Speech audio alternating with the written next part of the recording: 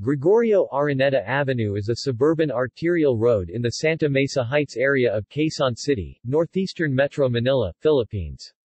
It is a 6 to 8 lane divided avenue designated as part of Circumferential Road 3, C3, which travels from Sergeant Rivera Street, at its north end in Balintawak, and meets Nicanor Domingo Street in the south and San Juan near the border with Santa Mesa, City of Manila.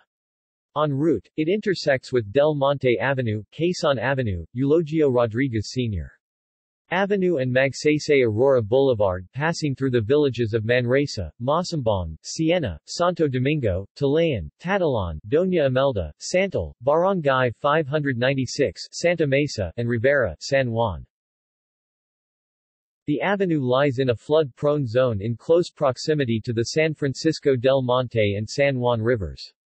It was named after lawyer and landowner Gregorio S. Araneta, who owned the Santa Mesa Heights subdivision on which the avenue was built. A man-made waterway median runs through the middle of the road, that momentarily terminates in the Del Monte Avenue intersection, and continues immediately, terminating before the Quezon Avenue intersection.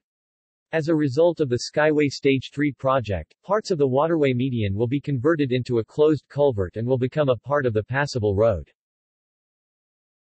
The Manila Skyway Stage 3 will traverse the entire length of the road, starting from Sergeant Rivera Street. Funeral Row. Gregorio Araneta Avenue is best known as the location of some of the biggest funeral parlors in the metropolis. These are the Arlington Memorial Chapels, La Funeraria Paz, Ascension Columbary, Cosmopolitan, Nacional Memorial Homes, and the Sanctuarium, formerly Capitol Memorial. The oldest is Funeraria Nacional, which moved to Gregorio Araneta from its old address in downtown Avenida Rizal in 1968.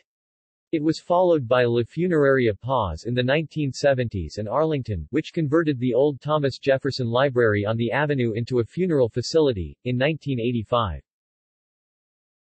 Automated trash rake.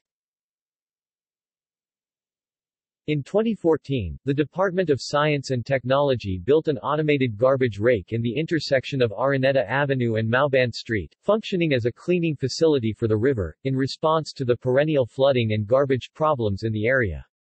Garbage trucks regularly collected garbages that were captured from the river, as well as those dumped nearby. Intersections. References.